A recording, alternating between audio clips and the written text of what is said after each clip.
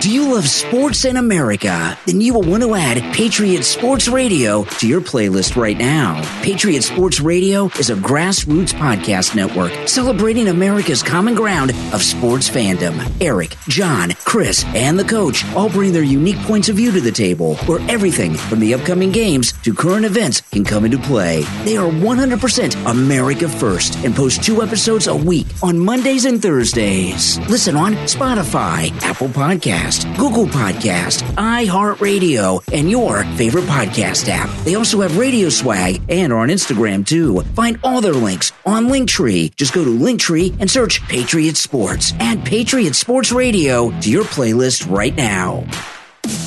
You are listening to the Brian Craig Show podcast. Broadcasting from sunny South Florida, Brian is joined by his wife and co-host, Kathy. Follow Brian on social media at BrianCraigShow.com. And now, Brian and Kathy. Welcome to the program, everyone. I'm Brian Craig, always joined by my wife and co-host, Kathy. Thanks for tuning in, everyone, and make sure that you follow and subscribe on whatever platform you are listening to us on. And remember, the Brian Craig Show podcast is available on all podcast platforms, including Spotify and iHeartRadio. Okay, so these protests at the homes of the Supreme Court justices, I know there'll be some exception to what I'm about to say, and so I'll get a tweet or a DM from somebody. No, it's happened before. There has never been an instance in my memory where mass groups of people went to the homes of sitting members of the Supreme Court of the United States and tried to intimidate them into changing a decision they have already decided on. Because if you remember, what leaked out was the draft of the decision. And I want to play this clip here in the beginning. This is Chuck Schumer, who sounds like he's about to go hoarse.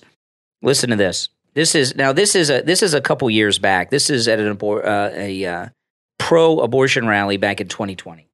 I want to tell you, Gorsuch, I want to tell you, Kavanaugh, you have released the whirlwind, and you will pay the price. Yeah, that's back in 2020, but they're taking that to heart. And, some of these Supreme Court justices have young children at home, and these are, although they're upscale, they're residential neighborhoods.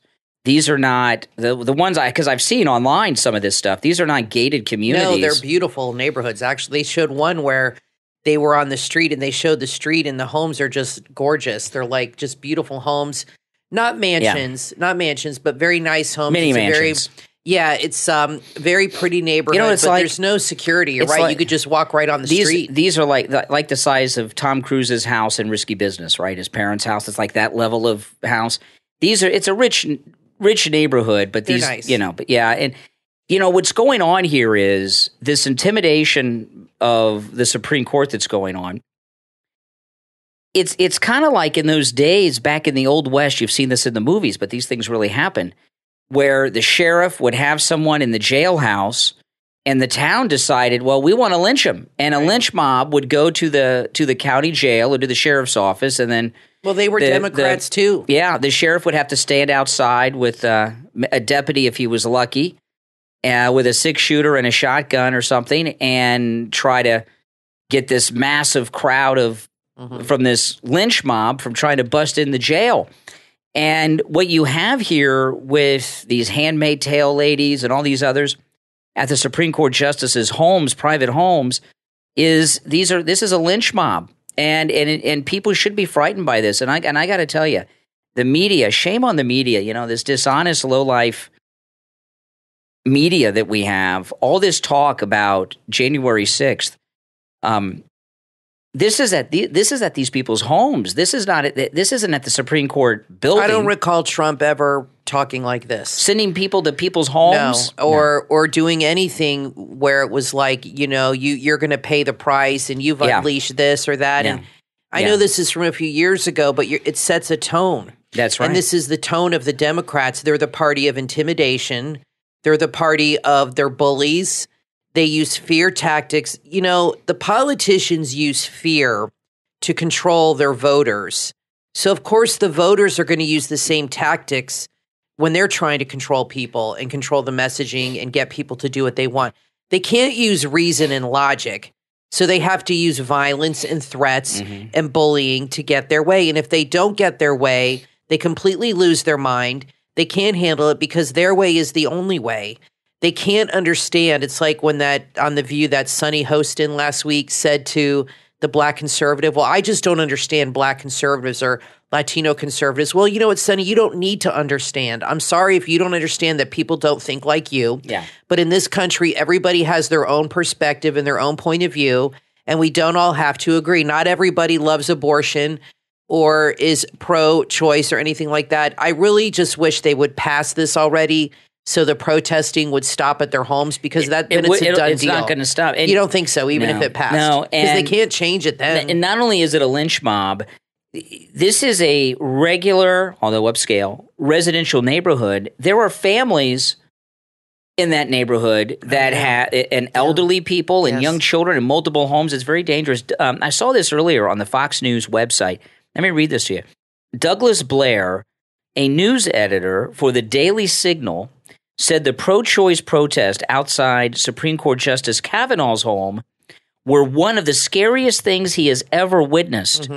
He called the protest an attempt at intimidation and pointed out that the Biden administration has failed to condemn these protests. This isn't – there are places that's okay to protest. It is okay to protest in the National Mall. It is okay to protest on the steps of the Supreme Court building where you always see this. But going to people's private homes – can they call the police and have them leave? Well, the thing about it is, because it's I think they have protection. It's not a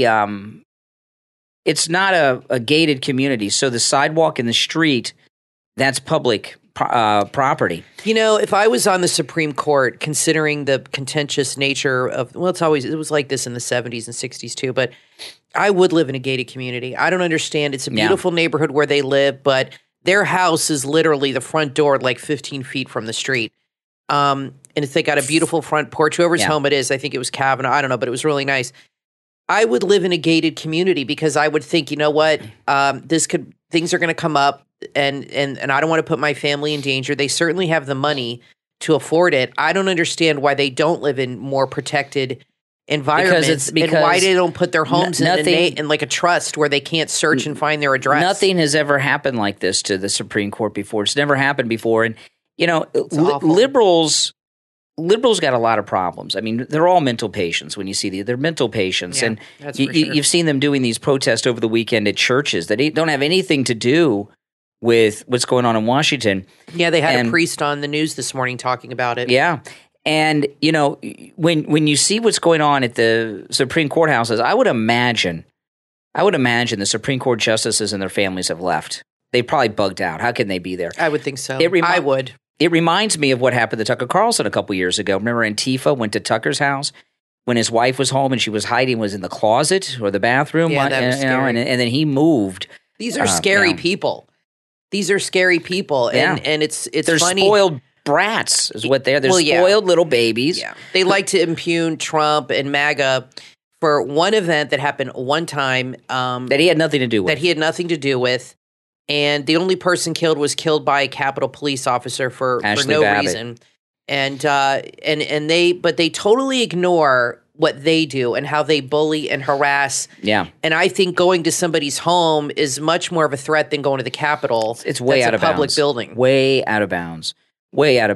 And, this happened. Such an interesting thing, the double standards here. Yeah. Thank the Lord that Elon Musk has bought Twitter. He has not taken Twitter over yet. The addresses of the Supreme Court justices was given out over social media and maps and everything else.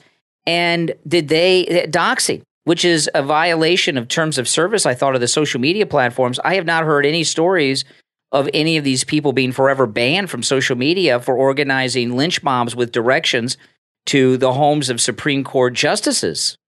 I've never seen anything like this. This is why, Elon Musk just filed the Babylon Bee banning from Twitter. That was like the final straw with Elon Musk.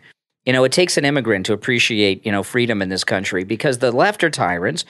And this type of harassment that's going on with the Supreme Court is very, very, you should not be dangerous. allowed to dox anybody. It should not be allowed. It should be criminally prosecuted. Well, because you're doing it for the sole purpose of intimidation and threatening. You're not doing it to be nice. It's to be intimidating and to threaten.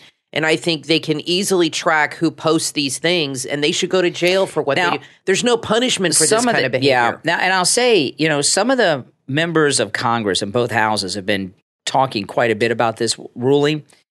And I think some of these people, in particular, Mitch McConnell, is egging things on and trying to cause trouble. Mitch McConnell. Oh, yes, he is. Over the weekend started talking about federal legislation passing outlawing abortion. Why do you think he's doing that? And to stir the pot.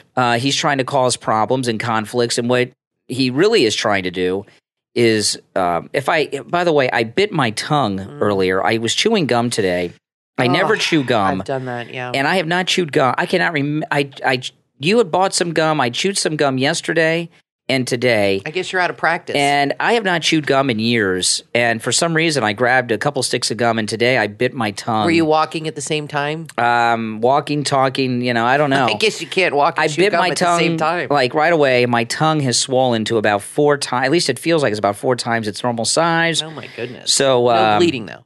Not that I know of, but it'll heal quickly. It hurts. It hurts. I'll give you a Benadryl especially later. when you talk for a living and your tongue is very it's very important. I've done that before. Oh my goodness. It's very. I don't like to chew gum too much. I get it hurts my jaw. I'm not a gum chewer. So I'm not a gum chewer. I guess you'll be avoiding it. But anyway, back to this. Okay, so Mitch McConnell, I think, is trying to get the Christians out there more and try to get a conflict going, like in Charlottesville with the white supremacist and Black Lives Matter. Him saying that definitely is to stir the pot and stoke those fires. That's exactly right. And Mitch McConnell and some of these others need to stop talking about it because, they're trying to give this perception, a conservative leaked this out. I don't think so. It had to be a liberal because we had won this. A conservative in there, a conservative inside the court, a clerk. These are law school graduates from top schools. They're smart people. They know we won it. So to let it out in advance could only damage that. Why would a conservative do that? It makes no benefit. Sense. No. Well, the left are all over the media trying to, obviously a conservative. No, that doesn't make sense. There's no gain in this for the conservatives. The best thing for a conservative to do is keep a tight lip, and then it just, boom, the ruling comes out, it's done. This was done by a leftist, and it was done for a number of reasons. But Mitch McConnell and other members of the government that are talking about this publicly are really, I don't think they're being irresponsible in trying to cause some problems. Before we get back to some issues, though, I wanted to mention, before I forget, because I made a vlog about this and put on my YouTube channel over the weekend. I went to the RV show at the South Florida Fairgrounds in Palm Beach, which is a short drive from Mar-a-Lago. And if you go on my YouTube channel, you can see it. And the reason I made that vlog, I went to the RV show last year. And the RV show is pretty cool. And you get to go inside all the RVs, and it's kind of a cool thing. And some of these RVs are really, really upscale. There was one I went into. The RV, it was one of those travel buses, $389,000, and it was used. They are so overpriced. I don't understand people that plop down $300,000 unless you're like just a celebrity and you have money to burn. Well, and those depreciate the minute they go off the lot. Like a car. And we watch a lot of those RV videos, even though we don't live the RV life, and they are very expensive to maintain. Well, and they fall apart very quickly, it seems. We watch a lot of these van lifers and RV lifer people on YouTube, and I don't get it. I mean, I've been camping before, not on one of these huge things when I was a kid a few times, but you see all these being on the road. Yeah, you see all these people on YouTube, and they tell these great stories. Oh, we're so free. We sold all our possessions. We sold our house, and now we just ride the RV around. And you go and take a tour of these things, and they're very nice. They're very expensive. But when I take the tour, one of the things I talked about in my video was, it looks big, it's spacious, but there's no one's living in it yet. There's nothing in it. Once you get in there with all your stuff, it's a mess. But anyway, the reason I brought this up, it's another example of how Joe Biden has wrecked the American economy. I went to the same RV show last year, same weekend last year, and I did not make a YouTube video for my YouTube channel last year, and I went back because last year was so cool. I wanted to do it make a video for my channel this year. This year, the RV show is much less than half the size of last year. I mean, why do you think that is? It's about, I would say this year's RV show is about 10 or 15% the size of the one last year. And what about the number of people? Oh, there was hardly anybody there. And when I went last year, there were dealers and representatives from the RV companies with all these RVs like I couldn't imagine. And that was at the height of COVID. Like those what are those trailers that people have that they're kind of retro that are silver? Yeah, you know which ones I'm talking about? Like the company that makes those was there. And those are my favorite, and I can't think of the name. They had about 20 of them. They had a van. They had the different size of the trailer. Yeah, that's the kind I'd get. They look like a silver bullet almost. You know what I'm talking about. Yeah, they're really cool. Some Stream. Airstream. Yeah, those are my favorite. And they're pretty cool. They're very nice. And when I went this weekend, it was about 10 or 15% of the size that it was last year. Yeah. No manufacturers were there. Last year, there were manufacturers all over the place. Only gas has a lot to do with it. It's so expensive right now to live an RV life. And you had heard from some listeners. Well, it's more than that. Yeah, it's more than. There were hardly any dealers there that were trying to sell. It was mostly private sales. People trying to unload their RV. Right. Okay, and it was, and they can't afford it. Very few people. And when I went last year, I had to pay to park and pay to get in. This year, free parking, no ticket to get in. Wow. Same venue. And there was hardly anyone there. And it's the Biden economy. It's obviously gas prices are a big part of it, but inflation overall, people can't afford to drive these things. Well, and with cars, they're adding on these fees now. And I wonder if they have fees on these because they did have a major price, like and then it was like discounted. They were heavily discounted. But, so even they at those say. prices. But the ones that you showed were nice, but they sure as hell weren't worth $250,000. I mean, we paid less for our house. Yeah, it was 18 years ago. But I can't imagine. Like I said, you showed one that was $300,000. It was very nice, but I said to you, this is 5 years ago. Or even 3 years ago, $300,000, you would have had something that like a celebrity would own. It would be so tricked out and amazing. And this was more basic and not so many frills. I couldn't believe the price of it. It really caught me off guard. I went way out of my way, and that was used to go to this. It's not close to our house at all. And I went way out of the way to go there because and I had a good time. And if you watch the video, I took tours and it's really cool video. Yeah, RVs are fun. I was in shock at how small it was compared to before. And, every aspect of the American economy has been wrecked by Joe Biden. There is not it has a trickle effect single part of our economy that has not been wrecked by Joe Biden. Now, I wanted to ask real quick from the audience if they could if you live in RV life, and you watch Brian's video, and I'm just curious, if you live that life, are you thinking about leaving it? What are the costs exactly per month? And what are the pros and cons of this? For you. Yeah. Because I'm sure there's people out there that do this, that are living in RVs. I'm curious. Now, last week began the BOGO extravaganza for Mike Lindell. And over the weekend, Mike Lindell added a whole bunch of other BOGOs on top of the ones that were there last week. Awesome. So if you go to mypillow.com, click on the radio listener specials, look at all of the BOGOs. And BOGO is buy one, get one free with our promo code Kane at checkout. Buy one, get one free on the classic standard MyPillow. Buy one, get one free on the Giza Elegance MyPillows, which Kathy and I got 4 of last week. Those are amazing. Oh, my gosh. Yeah. I love them. Buy one, get one free on the MyPillow 100% Giza Cotton Dream Sheets. The towel sets are BOGO, and there's all kinds of other BOGOs there. A whole bunch they added, including MyPillow has a bunch of blankets of different sizes and throw blankets and everything else on top of a lot of other discounts. But go there right now. This is really a time, if you've not gotten involved in the MyPillow lifestyle like Kathy and I have, this is your chance during the BOGO extravaganza. Go to mypillow.com, use the promo code Kane at checkout, Kane, for these incredible deals. You can also order by phone, 1-800 1-800-716-4879. 1-800-716-4879. Promo code KANE, Kane.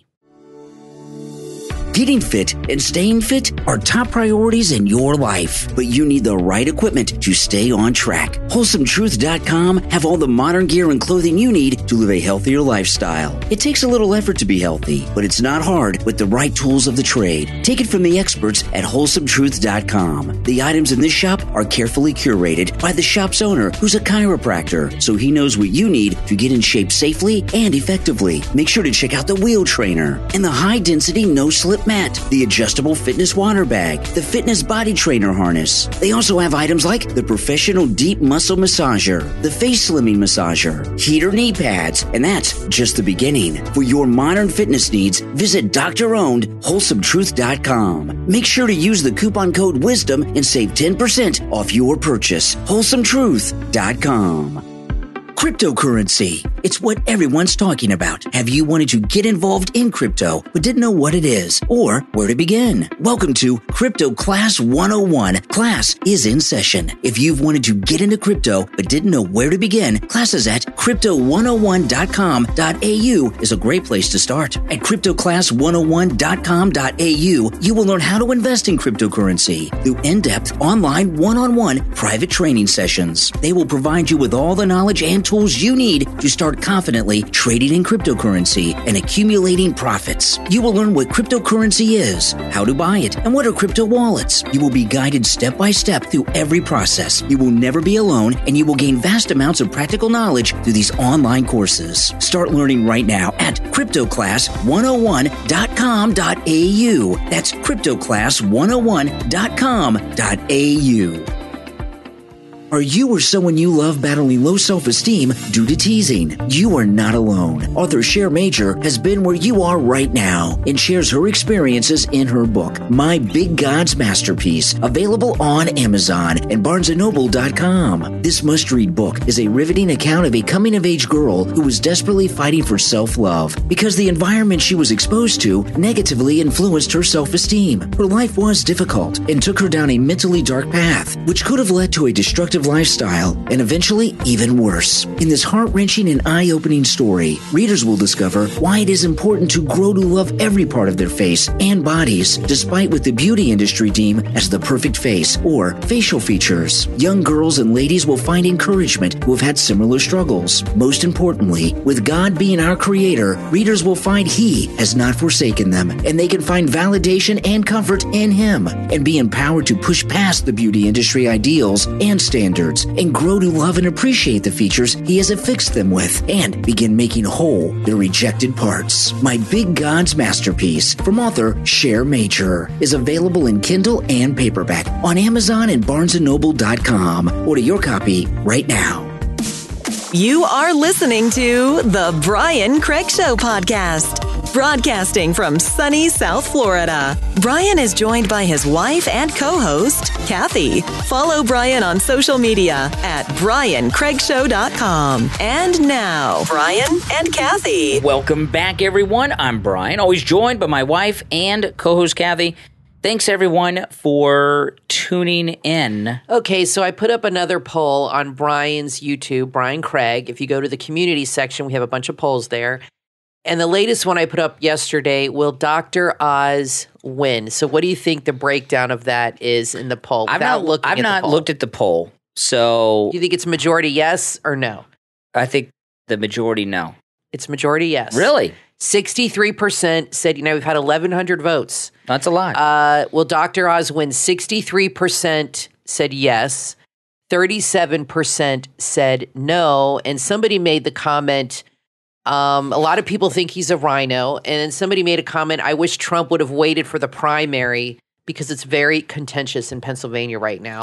And yeah. I agree. Maybe, there's the problem with Trump with Dr. Oz. There's a lot of good candidates running against him that are extremely likable and viable. And I agree. Maybe he should have waited for the primary. But I feel Dr. Oz is his friend. And because Dr. Oz, they've probably been friends since Trump was on his show. And that was before he got elected? Yeah. In 2015, maybe? 2016? Didn't Trump go on Dr. Oz when he was running? Maybe. Yeah, he did. And that's what I'm saying, in 2016. Yeah, I think he went on the during show when he was running. So they've probably been friends ever since. Dr. Oz did come out and defend him during COVID and all that stuff. So, Trump loves that. And I think they're friends. They went to the same college. So they do have a lot in common in that they're both successful businessmen and all that. They appreciate each other, respect each other, but there seems to be a lot of obstacles for Dr. Oz to overcome. But according to our poll, and it's mostly, I would say, Republicans voting in this one, they feel he will win. That ultimately, I think maybe when people get into the voting booth and they're sitting there contemplating, they'll say Oz. But this other candidate, Kathy Barnett, she's very good, and she has such a compelling personal story with abortion, with her mother, and being a victim of rape. She was conceived. You rarely hear people speak out about that are conceived that way, and I'm sure it happens a lot more than you realize. And for her as a black woman who's a Republican to now be running for Senate, to me, is an absolutely American success story. Well, I mean, she had all the odds against her in this society there's a few things. Growing up, and here she is. She's amazing. There's a few things, okay? I just want to get out the box here, okay? And I know, Dr. Oz, whoever wins is going to be a Republican, right? Because Republican primary. I think so, yeah, of course. But one thing that happens in primaries, you don't hear people talk about this so much because it hasn't happened in a long time with the primary. But what happens, I guess it happened with Trump, with Jeb and stuff like this. What happens a lot of times in primaries, because when it's a primary, everybody's in the same party. Right. They get really nasty, like this Pennsylvania Senate race, and someone may win the primary, but they're so damaged in the public by all the infighting in the party that it damages them in the long term. And about Dr. Oz, say a few things about this, and then this lady who's doing better in the polls now. When he came up on stage when Trump was speaking, I didn't hear people boo him. And I was listening for it. In fact, I went back on my YouTube live stream on Saturday morning. I played it a couple times. And I know some of you were in there in that live stream. Dr. Oz was not booed when he went up on stage when Donald Trump brought him up. And he spoke there for a moment or two. So I think, but I sensed a hesitancy in the crowd. They weren't as jazzed up as they would over Carrie Lake. I really did. But this woman that she's doing, she seems very nice. I saw her on television today, and I think you told me her mother was impregnated with her when the mother was 11. That's right, by a 21-year-old man. And she had a good moment in the debate. She's got a very interesting, compelling story. She does. And conservatives love black Republicans because it shows we're not racist. I get all that. But that doesn't mean she's electable on the state level against a Democrat. I don't know. Well, that's true. That's what you have to that's consider. What you have to think about. She said today, because I started following her on Twitter, she said today that Oz and the other guy, Daniels, I think, McDaniels, have spent $60 million between the two with ads bashing each other. Yeah, that's crazy. And she has stayed out of that, okay? She has stayed out of that fight. It's been Oz with this guy going back and forth. That may help her. She has spent $2 million, and now she's creeping up, and she's just behind Oz. But I think Oz is still ahead. And like I said, I think that needs to be, if you're in Pennsylvania, what you really need to consider is who will win the election in the fall. And the person that's going to win is the person that Trump is going to back. Yeah. And you might have to overlook a few things. There's things people just can't seem to get past. But I've said this before. If I was in Pennsylvania, I would vote for Dr. Oz because I feel he is very good friends with Trump. And I feel for Oz to come out during his show, during COVID, and defend Trump took a lot of guts. Yeah. And that showed me that he's very loyal to Trump. And that he was willing to put his reputation on the line as a doctor to defend Trump during a time when nobody was defending him. I think that needs to be really considered when you're voting for this man. And you really have to get rid of these. Look what happened in Pennsylvania. Listen, you really need to get rid of these rhinos. I got a call from a listener today on the radio who is a well-known person who called in and didn't identify their true identity when they called in.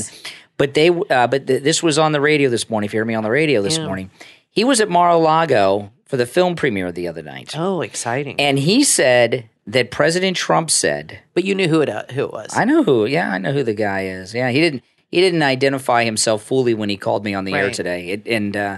It was interesting. He said he went to Friendly Tire and bought tires there too. Wow. So from Mar-a-Lago to Friendly Tire. Maybe he'll tell Trump about Friendly Tire. Yeah. He could put him on his Lamborghini or his limos or whatever he drives. That's right. That's right. Melania could stop in and get tires any day. So what? Well, I'm sure Trump. But anyway, appreciates a good deal. this gentleman spoke to President Trump at Mar-a-Lago at the film premiere the other night, and President Trump told him that after the midterms, if he has a sweep in the midterms, he's going to make the announcement that he's waiting. And I mean, that's what we had said. And I know a lot of people say, "Well, we've been saying that." Well, we've been suspecting that, but I talked to someone today who was told that directly by President Trump himself. Didn't we say that on this show that he was going to wait till November? Yeah, and right now, see what happens. Right now, President Trump has 50-0 victories. He's had 50 primary victories.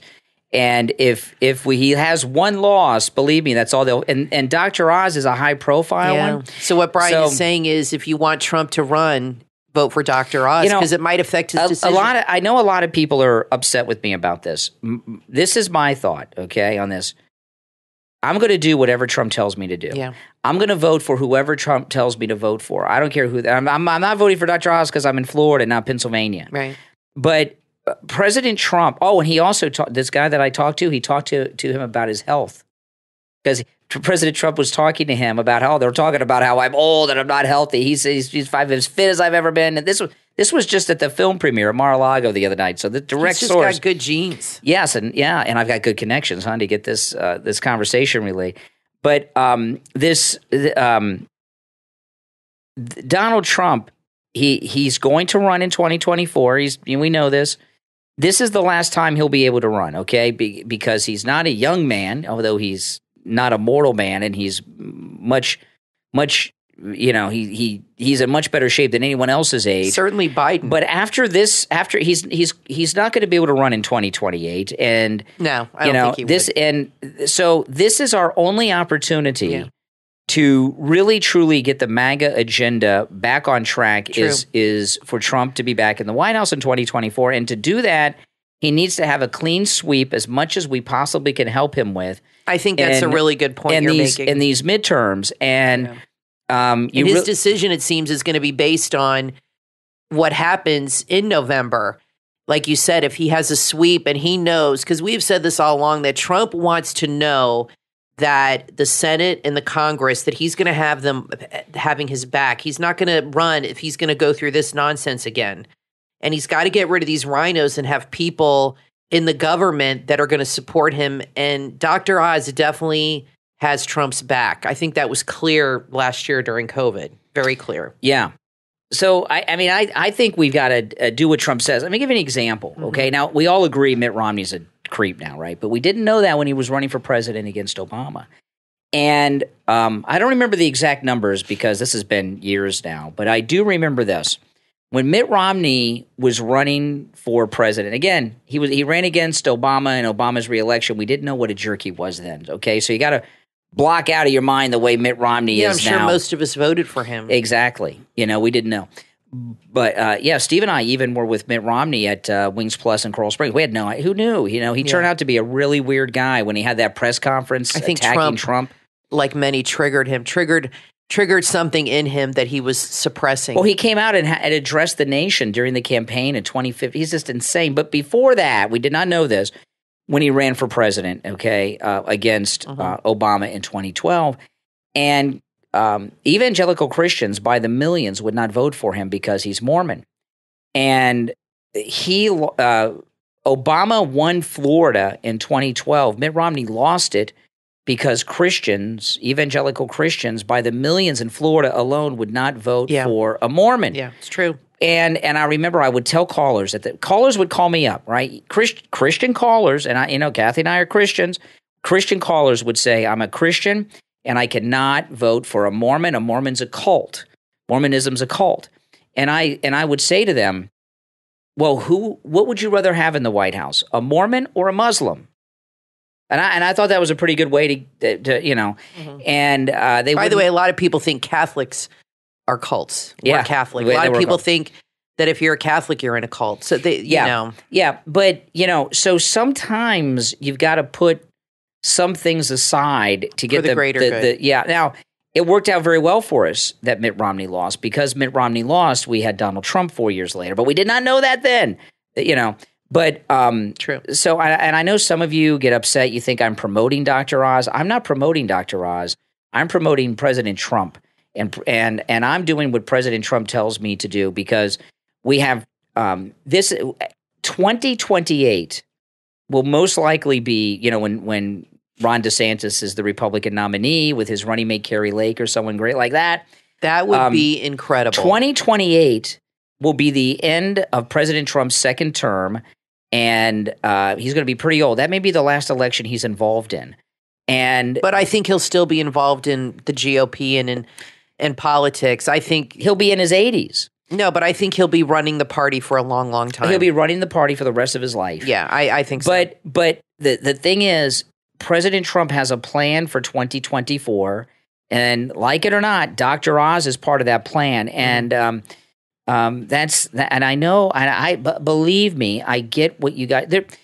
Any state you go to, there are candidates that are more MAGA and more conservative than the most popular person that's maybe getting the endorsement.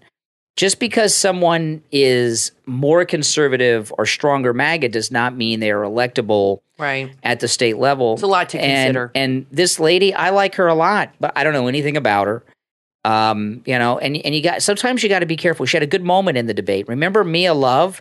She was in Congress in Utah for one term, and she, I think she was the mayor of Salt Lake City. Remember, she's black, and she had a big moment in the press, and then she got in Congress and everything. And then what happens? You find out other things. So I think we're best served doing at this point what Trump tells us to do because he's got a plan. Trust Trump. You got and I trust in Trump, and when we talk about this, I get some people upset with me. They're like, my only savior is Jesus. Well, Jesus is my savior too. Okay. Donald Trump is not. When I say trust in Trump and he's all we got and he's saving us, I don't mean saving our souls, saving our country. Our culture is about to fade away as we know it. But if you believe, and that many people feel this way, if you believe that God is working through Trump, oh yes, okay, then you have to trust him and you have to trust his judgment. And like Brian said, sometimes overlook some things. And try not to focus on Oz's past and what he did on his show. You have to understand that show was produced by Oprah, who's an ultra liberal, radical, Obama lover. And he was under contract. And, but like I said, he came out and defended Trump when his show was in its last season. When it was not popular.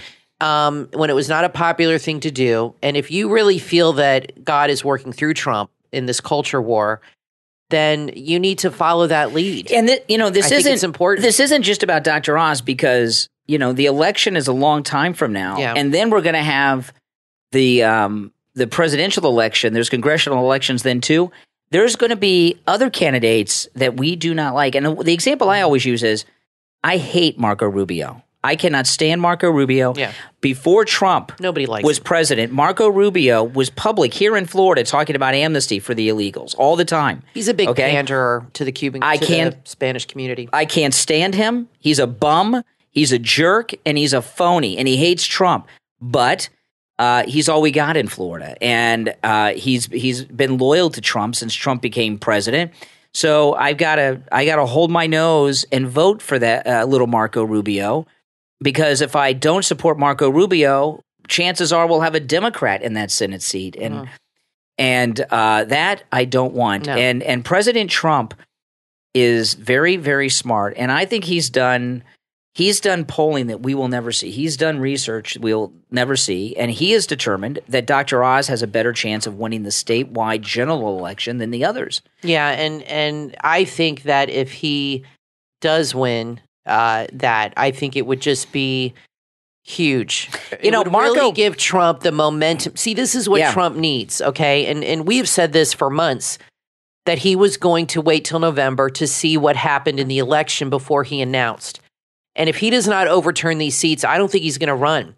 He needs that momentum. He needs it personally and professionally, that momentum to get him going. He needs to go into Washington with all these wins because it shows the power he has, the influence he has, and it will be different than when he went in there the first time. He will go in wiser and stronger, and he will have the GOP more under his thumb and under control because these rhinos are out of control and they're playing a game with everybody. And like Mitch McConnell going out and making threats and getting people all upset about Roe v. Wade and all this stuff.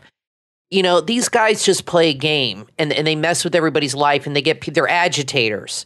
And Trump is trying to get people in there that are going to work with him. And if he can't get those people in there, he might be reluctant to run. He might be like, you know what? I'm not going to run again if I'm going to have to face these jerks all over again and deal with more fake news. You know, the Republicans did nothing to help Trump when he was in there. They were on TV bashing him, a lot of them, and they were working behind the scenes against him. A lot of them were in on this and working against him and all this stuff. He needs people that he can personally trust. And I'm not telling you who to vote for, but, you know, you have to consider that when you vote next week. Really weigh the pros and cons. Think about it, pray about it, and really just think about how the long-term effect of this. Yeah, like here with Marco Rubio. There's bigger things at stake. Okay, with Marco Rubio here. I had said for months, I am not going to vote for Marco Rubio. Yeah. I'm not going to vote for Marco Rubio. I told you to do it. And then Trump said, vote for Marco Rubio because we need that seat in the Senate. And it was hard for me to do because I had said publicly so long I wasn't, and I did it, and I told you all that I did it, by the way. I remember we went to vote, and you were still on the way to the poll. Fence. Yeah, in the car. And I said to you, I'm voting for him. I don't want to. And I said, you need to vote for him because Trump told you to, and that's what we have to do. And, Marco Rubio. Little Marco. And you did. You came out and you said, man, that was tough. It was. That was a tough one to do. But you have to, and Marco Rubio, for his credit, I think has voted with Trump most of the time. There's some senators in there that are Republican. I think somebody said the senator from Pennsylvania now, who's a Republican, one of them has voted with Biden. Like every time. 90% of the time or something. You need people that are going to truly vote with Trump. He has a plan for this country. He has things, the wall is the biggest. He really wants to get that wall done and get that border locked up and fixed. He's got to have people in there that are going to be with him on certain issues that are important. That's our advice. Take it or leave it. Now, listen, we're going to take a quick break, and when we get back, there's a lot more to talk about. Don't go anywhere. I'm Brian, always joined by my wife and co-host Kathy. Brian Craig here with a huge announcement from the Thomas Edison of sleep, the inventor of the MyPillow, Mike Lindell. And MyPillow are now offering a BOGO extravaganza on multiple MyPillow items. Right now at MyPillow.com with our promo code KANE, K-A-N-E at checkout, buy one, get free pricing on MyPillow bed sheets, Giza Elegance MyPillows, the 6-piece MyPillow towel set, and the MyPillow Roll and Go Anywhere MyPillows, and so much more. Just go to MyPillow.com. Click on the radio listener specials. Use the promo code KANE, K-A-N-E, at checkout or call toll-free 800-716-4879. 800-716-4879. The BOGO Extravaganza at MyPillow.com with the promo code KANE, K-A-N-E, at checkout. And with each purchase for free, you will get a copy of Mike Lindell's autobiography. Call 800-716-4879. 800-716-4879. Or go to the radio listener special page at MyPillow.com and use the promo code KANE, K-A-N-E. No matter who you are, where you live, or your life situation may be in, relationships of all kinds have influenced your life. Both positive and negative relationships have an impact on our physical and mental health and our overall well-being. The book from author Dr. Lamar Spencer, The Depth and Diversity Within Relationships, available on Amazon, and the author's website, drlamarspencer.com, offers true accounts of love, loss, joy, and stress. These collections aim to encourage, inspire, inspire, and share experiences that have helped others just like you navigate relationships. In this must-read book, read about recommendations concerning mindfulness and relationships, as well as recommended keys to building positive relationships and the importance of setting boundaries. You will learn to build more positive and lasting relationships through this book, The Depth and Diversity Within Relationships, from author Dr. Lamar Spencer. Order your copy right now on Amazon and drlamarspencer.com.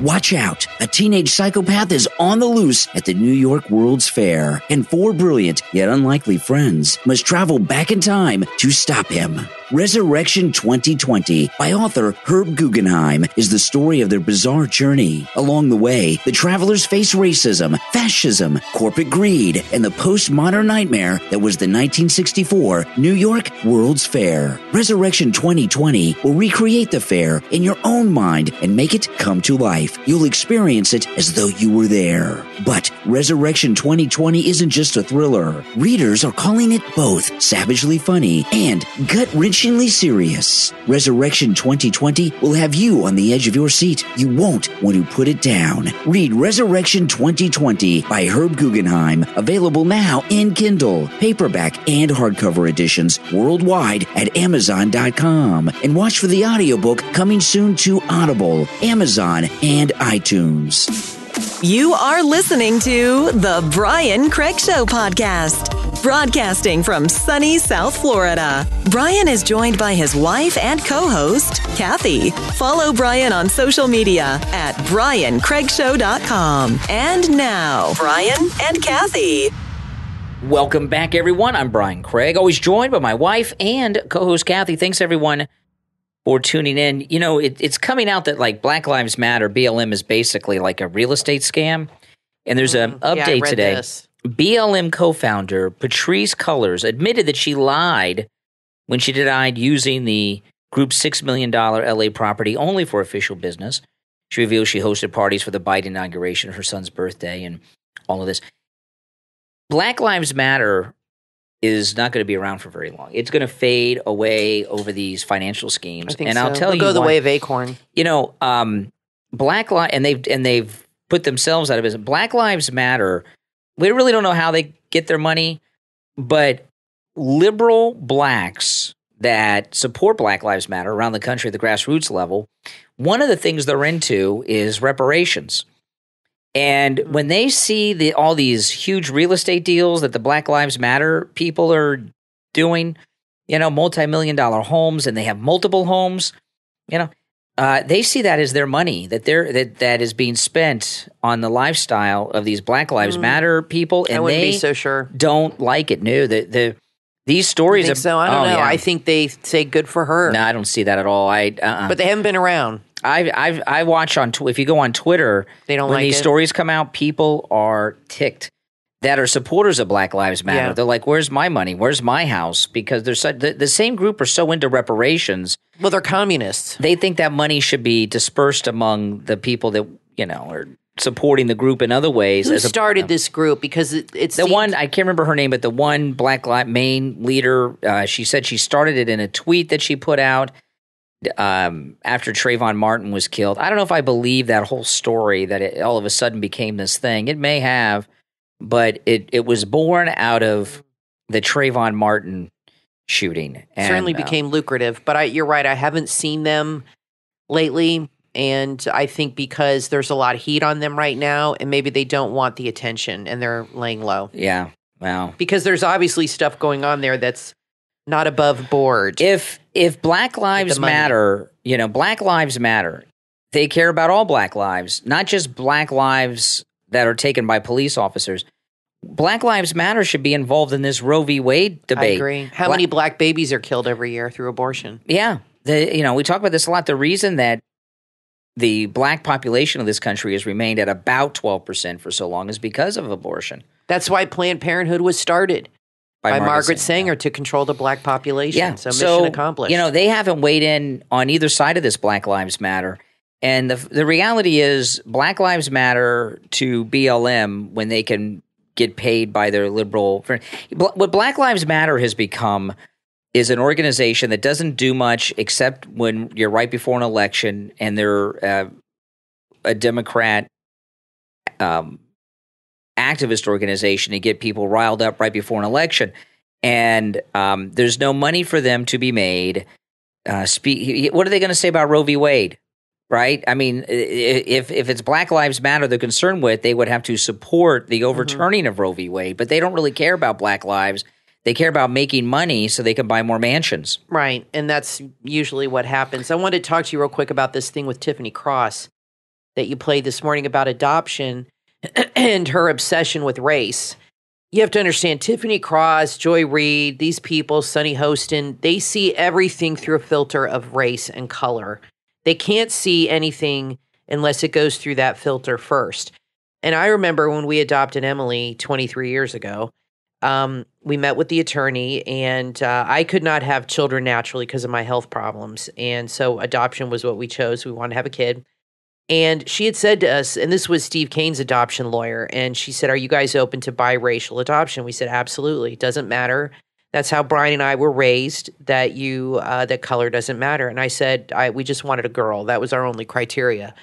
And we agreed we wanted a daughter. And she told me, I asked her, because there were other couples she talked about that were adopting biracially too.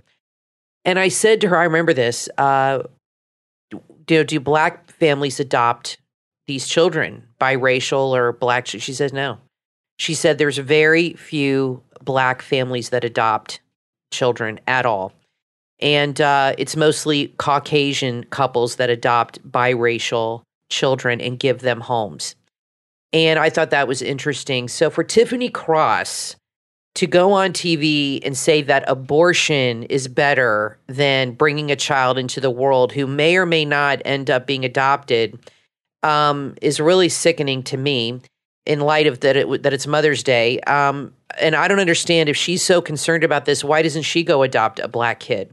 Or her other friend on the panel, why don't they go adopt Black kids and put their money where their mouth is? The fact is that, from what I was told, Black people don't adopt at all. Very rare. No, they don't. And it's up to the white Caucasian couples to give homes and be open-minded and just love a kid no matter what. It's crazy. A lot of it's cultural. A lot of it's cultural because a lot of guys that are in minority communities, and this goes for Hispanics too, because I've heard guys say this: I can't raise a child that's not my own. They just can't get their mind around adoption. It's an ego thing.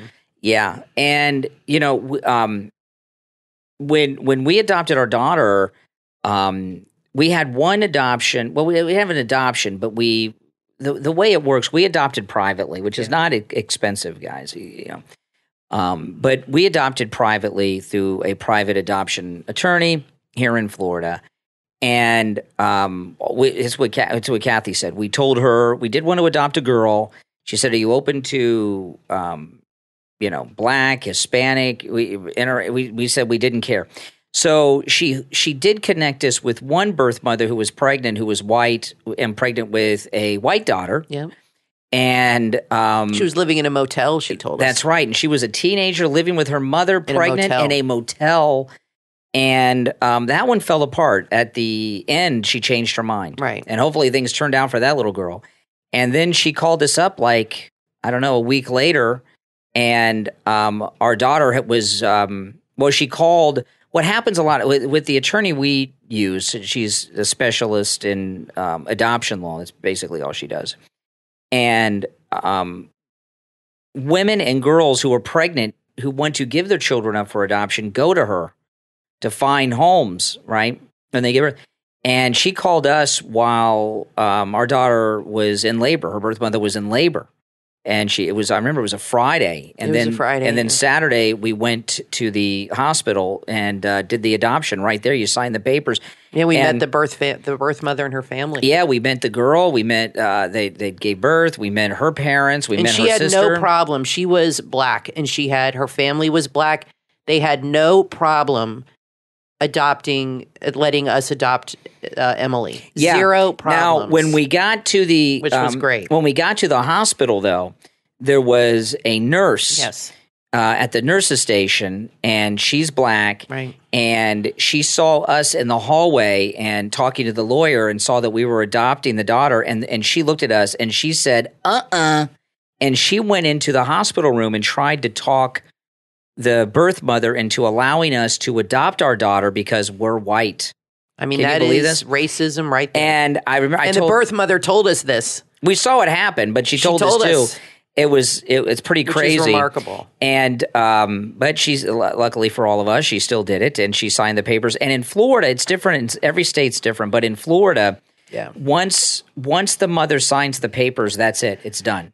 And some states, like I remember Steve Kane. Well, the father, too, has to sign the papers. Yeah, Steve Kane did an adoption, one of his many adoptions in New York. In New York, they had a 6-month period where the birth mother could change their mind. Could you imagine? Well, the option we had. I don't know if it's that way now. That was a long time ago. There's different options if you're interested in adoption. You can go the foster route, which we knew people that did that. There's overseas adoption, and then you can hook up with somebody who's pregnant, and you have to support them financially. And pay their medical bills. Pay all their bills. Pay the rent and food everything, and they can change their mind anytime. Still. So we didn't want to go that route because I thought we weren't rich. And I thought, well, I don't want to spend 6 months with some girl. That was the way she said to definitely get a white baby. And we said, we don't care about that. And she said, if you hook up with a girl pregnant, you pay all her bills, all her expenses, and then you adopt the baby at the end. But she said, but she can change her mind anytime. And that happened to Steve Kane once. A lot of people scam couples to get their bills paid for 6 months, knowing they're never going to give up the baby. Happens all the time. So we said, no, I don't want to get attached to somebody and then go through that roller coaster. Yeah, be we awful. wanted a very simple, clean adoption. And when she told us, when she told us about Emily, she had just been born. She was premature, but healthy. And she said, there's one, caveat, the birth mother wants to meet you. And I got to tell you, I was nervous because I thought, well, she might not want to let us adopt because we're about as white as she can get. Brian and I both have blue eyes and we're pretty Caucasian here.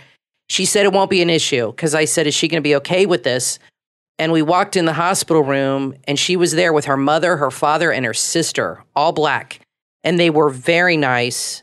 And we said to her, are you sure? And she said, yes, I've thought about it. She was in high school. I'm sure I want, her to have a life with a mother and a father and all this stuff. She asked us a lot of questions about our religion. Anyway, we had a nice conversation and spent a couple hours with her. Our attorney had us bring a photo album of our family to show her. That's right. We brought a photo album and we went together into the NICU and met Emily for the first time with her birth mother. It was very emotional.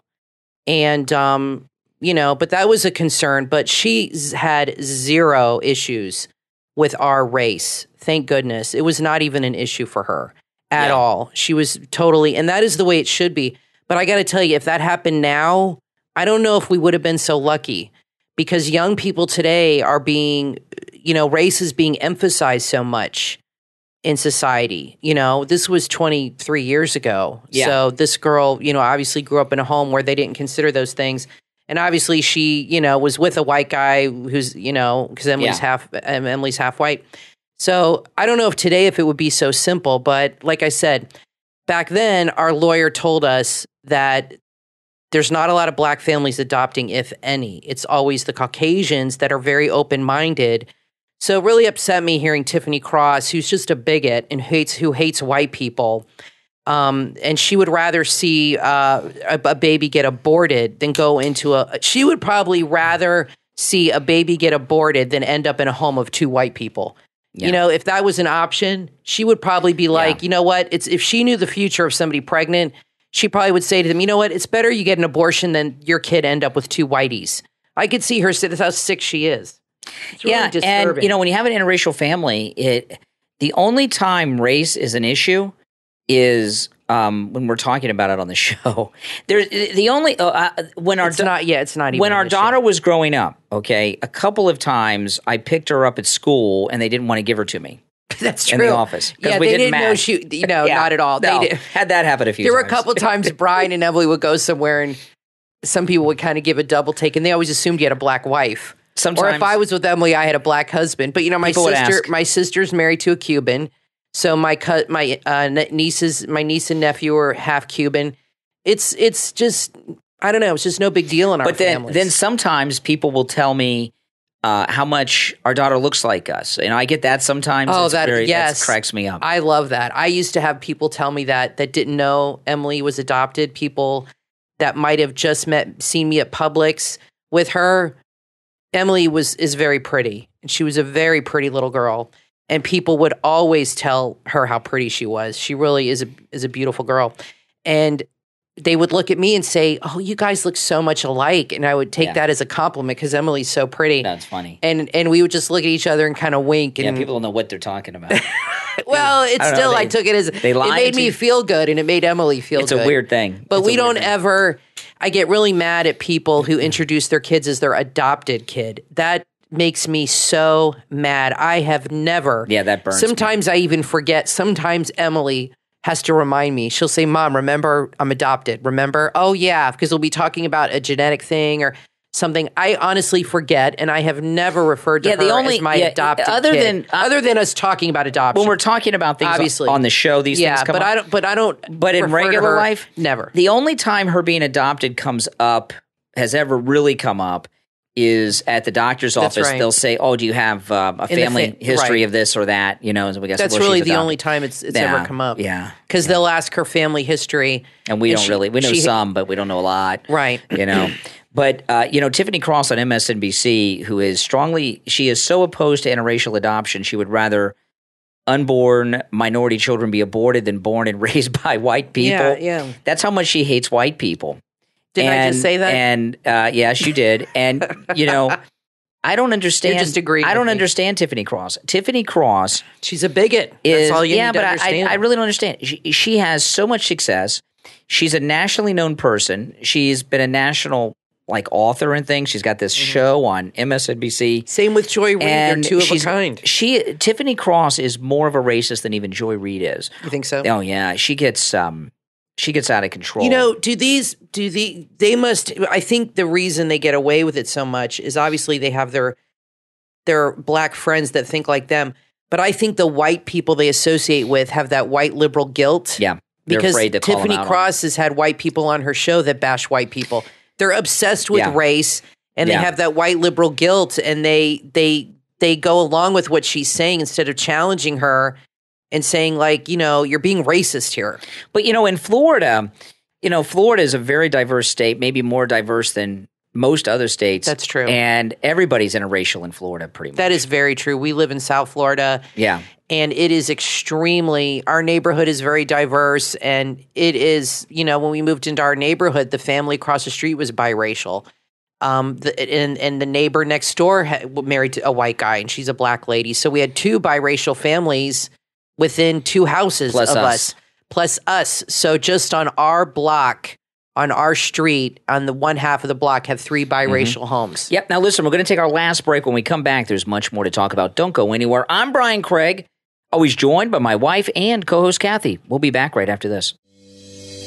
Winter storms, wildfires, earthquakes, hurricanes. Any one of these natural disasters can cause unexpected power loss for you and your family for days, weeks, and even months on end, leaving you unprotected and powerless in your greatest moment of need. Fortunately, with the Safari ME 2000-watt solar generator, you'll always have reliable, sustainable power when you need it most. This energy-efficient generator is ultra-portable, safe, silent, and can power heavy construction and medical equipment with ease. You can even connect the generator to the solar panel during sunlight hours and enjoy constant power throughout the day. Plus, act now and receive a free gift with your solar generator purchase. Whether you're experiencing an emergency, camping, or simply working from anywhere, you can depend on the Safari ME 2000-watt solar generator for instant, sustainable power. Visit PortableSolarPlusFC.com to get your portable solar generator today. That's PortableSolarPlusFC.com.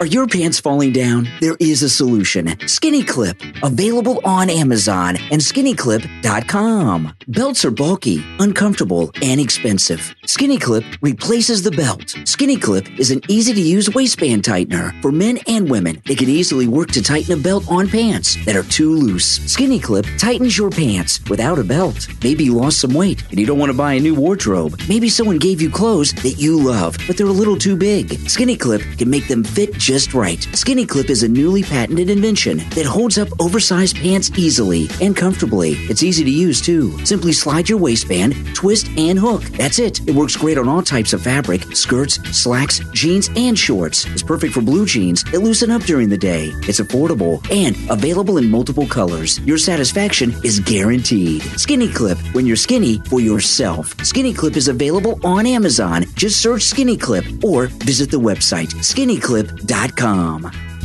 Are you being hacked? How do you know? Today's tools can't perceive yesterday's attacks. What are you trying to protect? What are the relevant threats? How comfortable are you with your ability to detect and respond before damage is done? Find the answers to those questions and more in the book from cybersecurity expert and award-winning author Albert E. Whale. Hacked: 10 practical cybersecurity tips to help protect business or personal information. Available on Amazon and the website thehackedbook.com. Today we rely on so much technology. There's not one day that goes by that we don't use our computers or personal devices. And there are hackers out there waiting for an opportunity to strike. We've become so dependent with technology that it's important that we begin to understand what it is that is helping us and what needs to be worked on in order to better protect us. Businesses cannot afford to be down, and neither can consumers. Protecting your data, both business and personal, is important. Protecting you and keeping the attacker out is essential to everyone. Hacked will help you with your cybersecurity needs. It's full of valuable information and tips to keep your devices and computers safe and secure. Hacked: 10 practical cybersecurity tips to help protect personal or business information from cybersecurity expert and award-winning author Albert E. Whale is available on Amazon and the website thehackedbook.com.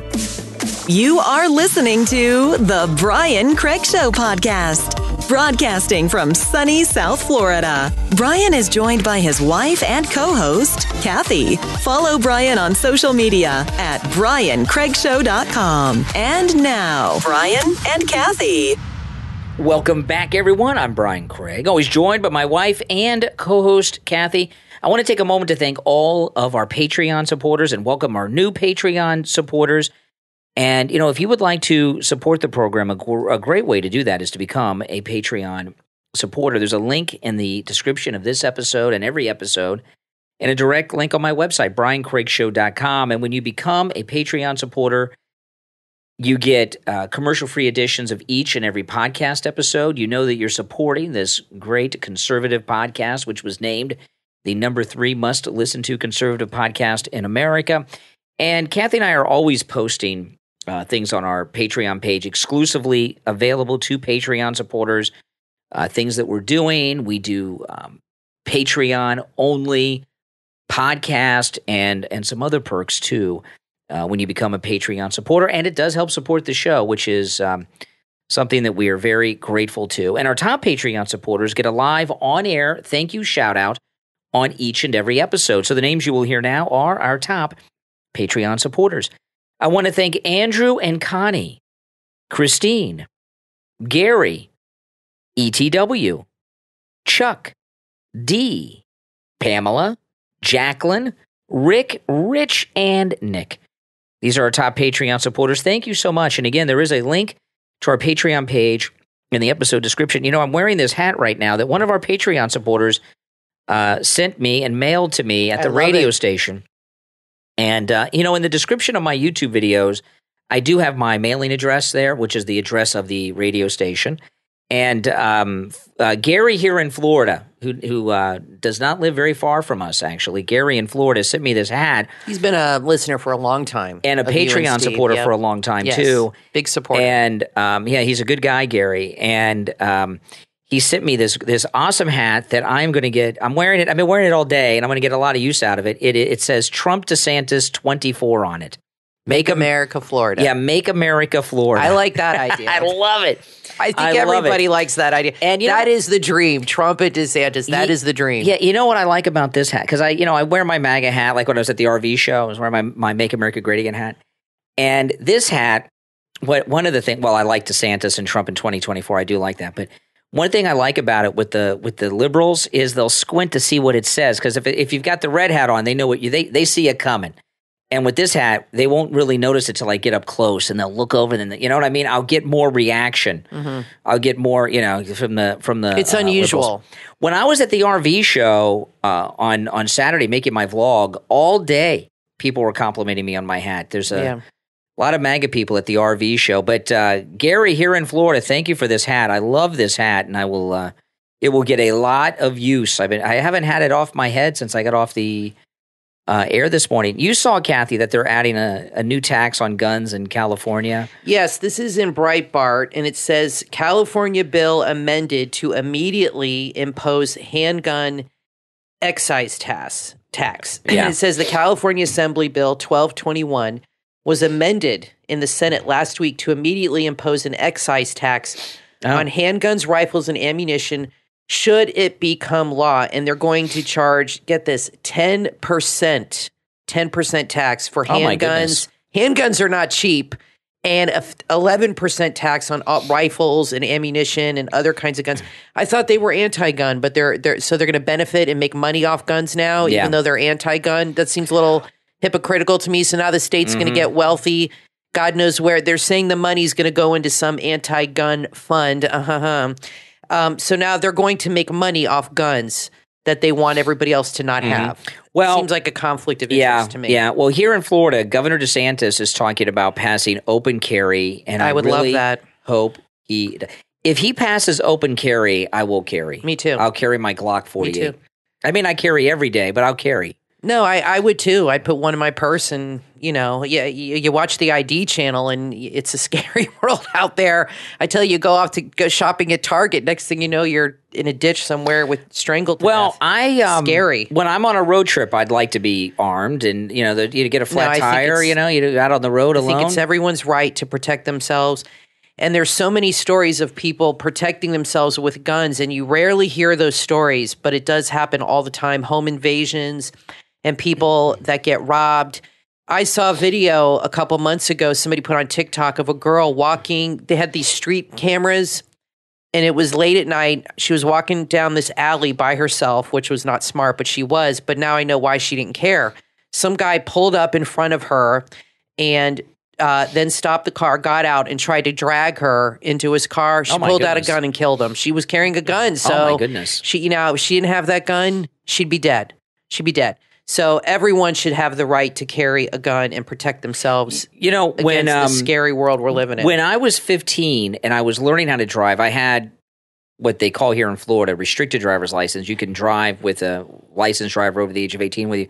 And my mother was teaching me how to drive, and we were in a parking lot at a grocery store, and a guy tried to get into the car on the driver's side, and I had my window down a little bit. He tried to reach in and unlock the door and come in, and I was 15, and I had to back out and get away from this guy, And why be a victim? You should be able to protect yourself. No, you should not be a victim, and just because you're living your life doesn't give anyone the right to try to take it from you or rob you or hurt you. And I think I think crime would go way, way, way down if every state allowed open carry. Sometimes it's called constitutional carry. Because people would really think twice if this passes.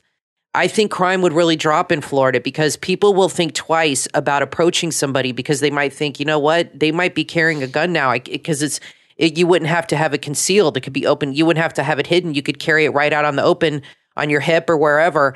And people, that's a deterrent. If people see that on you, if you're walking around and you have a gun on your hip, you think somebody's going to try to mess with you? Not as likely to, no. Not likely. That's for sure. They see, well, I'm going to go on to the next guy. Well, I was talking about this on one of my YouTube live streams recently, and I do not have a concealed weapon permit. Right. I was going to get one recently, and then something happened, when Steve Kane and I had that personal appearance that got crazy. Well, now you might not have to. I'm going to wait and see here because when you have a concealed weapon permit in Florida, it has to be completely concealed where you cannot even see the outline through your clothing. And because of the Florida weather, I wear jeans, T-shirts, and shorts all the time because it's, today, what's the temperature going to be today, Kathy? 85, 90. It's hard today. to conceal a weapon. Cold today, 85. Yeah, it's hard to conceal because we don't wear jackets here. It's 90% of the That's time right. we don't wear jackets. Yeah, so it's difficult to Yeah. have a weapon concealed with the type of clothing that I wear for our Florida weather, which is beautiful. I mean, Florida's paradise. So if we had open carry, You could wear your shorts and flip-flops and Hawaiian shirts. Well, and, I will not wear flip-flops. You'll okay, never see me in flip-flops. Your Vans. Brian wears Vans. You Yeah, can I'll have be your on my- shorts, your Vans, your on my Hawaiian scooter, shirt. There you go. on my Manga scooter, There you my go. 150cc. I'll have my Glock on, riding my scooter around. People are like, oh my gosh. Oh my gosh, that's a sight to see. I know, it sounds like Phil Bart, mall cop or something on a scooter. I with love a gun. that movie, yes. Oh man. That would be awesome. Ron DeSantis is amazing. He's fearless. He's Oh. a true leader. I can't wait for it till he's president. So many people In 28. in the chat when you're doing your live streams say you are so lucky to live in Florida. Oh, yeah. You guys can move here anytime. We know we're it's lucky. the best place to live. We know we're lucky. I mean, Absolutely. this is the freest place there is. That's right. You know, I remember when football and other sports weren't allowed, and Governor DeSantis invited all the pro teams to Florida, and we had the Super Bowl in Tampa, and the media had a meltdown because he had a beer at the Super Bowl. We took his mask off to sip the beer. Remember that, Ron DeSantis? They hate this guy. Yeah, and I remember when Newsom took off his mask at the football game too. Or Fauci at the baseball to game. take a picture with Yeah. Magic Johnson. I mean, you That's know, okay. but that's okay, exactly. Yeah, we're very lucky ridiculous. to have. And, you know, we know how good we have it here in Florida with Ron DeSantis. There's no doubt about it. But when people come to Florida from elsewhere and they realize how free it is here, they're like in shock. Yeah, it's a little too hot though. I could live with cooler weather. That's for sure. There's, it does get hot, but Yeah. if you live along the coast, if you're going to move to Florida, my recommendation, because I've lived inland, I lived in Tallahassee for 4 years. It's so hot in the summer, you'll die. You want to live close to the ocean. Die. If you live in Florida, you want to live within 10 miles of the ocean if you can. Or the Gulf of Mexico. but right. The ocean's Either better. side, because you get that ocean breeze, and it really does. And you want to live. You really want to live south of a town called Fort Pierce. You find Fort Pierce on a map, because once you get north of Fort Pierce, you're no longer in the tropics. South of Fort Pierce is the tropics. So when you get up in the central Florida, like where Disney World along is, the coast. It's we saw the West Coast is really nice though. St. Pete, during the Tampa, yeah. that's all nice. Sarasota, that's all nice over there. During the lockdowns and everything around the country, we were always open in Florida, and we were watching these vloggers from California were visiting Florida, and they were out. And they were in tears because things are open. You can go to because they were from California. Yeah. You could go to a restaurant and have a meal and have a beer, and they were like live in a normal tears. life. And they did find out after all that, they did a study that Florida, with the COVID numbers, did way better than California and New York, and that all the mandates and the lockdowns actually exasperated the situation than helped it. It's better to have people outside in the sunshine instead of locking them up in buildings with hundreds of people sharing elevators and air conditioning. Yeah. Which is what they did in New York, which was so stupid. Yeah. But, Yeah. we knew this all along. We had said that, DeSantis was doing the right thing. He sure is. They really were basing so much on what Fauci said, and they gave him Trump. To me, his biggest mistake was giving Fauci so much control. I was hoping, but I think he just felt he didn't know what else to do. But he was a little tyrant. I was really hoping in his last days, Trump, when he left office, would have fired Fauci. Yeah, that would have been fun. That would have been nice. Well, listen, we're all out of time, but we'll be back next time. I'm Brian, always joined by my wife and co-host Kathy. Thanks everyone for tuning in. And again, make sure that you follow and subscribe on whatever platform you're listening to us on. The Brian Craig Show podcast, named the number 3 must-listen-to conservative podcast in America. Remember, number 1 was Mark Levin. Number 2, Glenn Beck's The Blaze. Number 3, the Brian Craig Show podcast. We are on all podcast platforms, including Spotify. All right, guys, we will talk to you next time. Is life becoming too much to handle? Maybe you just need a little guidance. Maybe you need a little zen. Find your zen with Jen. Jen L. O'Neill, or Coach J-Lo, is a certified life coach, writer, entrepreneur, business consultant, and author. As your life coach, Jen can help you discover your potential. She offers individual coaching sessions focusing on mastering your life goals, your relationships, and yourself. Sometimes all we need is someone to steer us in the right direction. Jen can help. She will help you build stronger relationships, get more self-confidence, improve your business or job performance, and finally find inner peace. It is possible. She knows how to get you where you want to be. As a natural motivator with 7 years of coaching experience, she tailors her approach to her clients' needs and has overcome many obstacles herself, so she understands and connects with her clients on a deep level. Contact Coach J-Lo today. And if you know someone that needs a little push in life, let them know about Coach J-Lo. Check out her 2 books, Self-Worth Redemption and Too Nice. You can find everything at CoachJLo.com. That's CoachJLo.com.